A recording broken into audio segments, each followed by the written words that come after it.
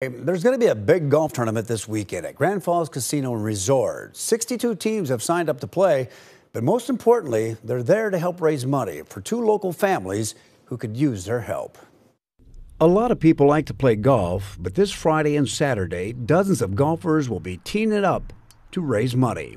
There's so many families in need in Sioux Falls and the surrounding area, and we just select a couple that we can benefit locally here. We know they have small children at home, they have long stays at the hospital, time away from work, different things that we want to help out with. Mark Jacobson is the founder of Jake's Summer Classic.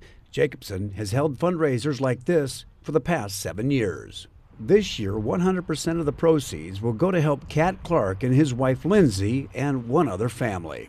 Lindsay was diagnosed with brain cancer 14 months ago. It's non-curable and it's progressively gotten worse. It's been really hard on our family just with having two little girls, and we've been together since we were basically in 7th grade. Clark says Lindsay is the love of his life, and to watch her go through what she's been dealing with has been emotional and a struggle.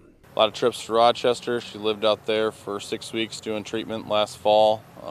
Came home and just got significantly worse after the radiation. Clark says he's grateful to the Jacobson family and to the sponsors of the tournament who have come together to help out his family in a time of need. There's a lot of families out there that are needing different things for medical funds in this region, in this area. So to be one of the two selected, it means the world to us. I mean, the medical bills keep coming in, and all types of things like that, medications and stuff, can only cover so much. I look at my 5- and 3-year-old daughters and I just think about what their future is going to be like, and it's really hard.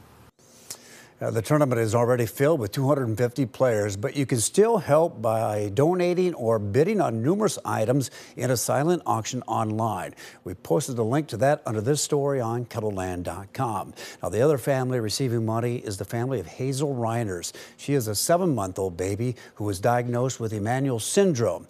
There are only 400 cases of the genetic disorder in the world.